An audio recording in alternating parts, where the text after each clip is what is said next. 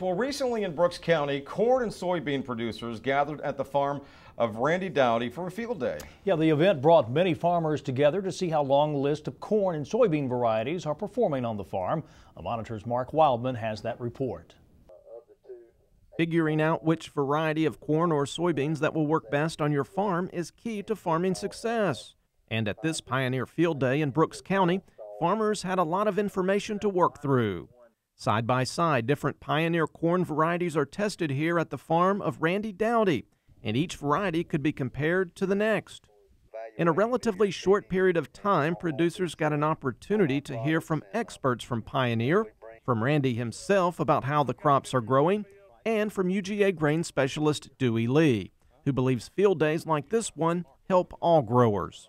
Well, it's very refreshing for an individual who really had no preconceived ideas about how to grow crops. Go out, learn, take the best information between public and private entities and apply that to a farm. And when you do that, then you are able, I think, to make real leaps in yield and agriculture, simply because you're taking the best information available.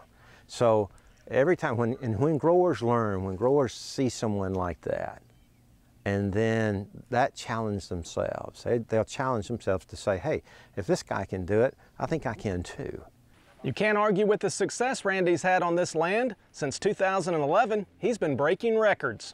In 2010, I entered the contest for the first time. We harvested 279 bushels to the acre on the contest field, and then in 2011, we entered the contest again. I had a 352, a 340, and a 364.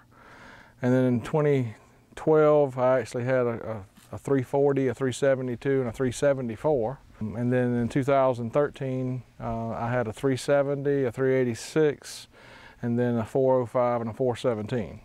Randy has reached those big yields by heavily managing his crops, and he does not keep the information to himself. It's understanding what plant stress is and trying to be a step before it comes. Some of it's out of our control. You know, we can't control the weather, but we can do things as we learn and be a student of that crop and learn how much nutrients it takes to grow a high yielding crop, how to cool the plant artificially, how to be a better steward of the fungicides that are available on the market to provide plant health and to provide disease prevention and curative functions. So, we have to use all the tools in our arsenal. In the past, Randy has planted twin-row corn, but this year he has changed that some. This year we're testing 30-inch corn, which is very popular around the country. I've got some growers that I'm working with that grow 30-inch corn. The verdict's out. I'll know more at harvest. He applies fertilizer directly through his irrigation pivots and feels strongly on planting different varieties of corn to maximize his crop potential.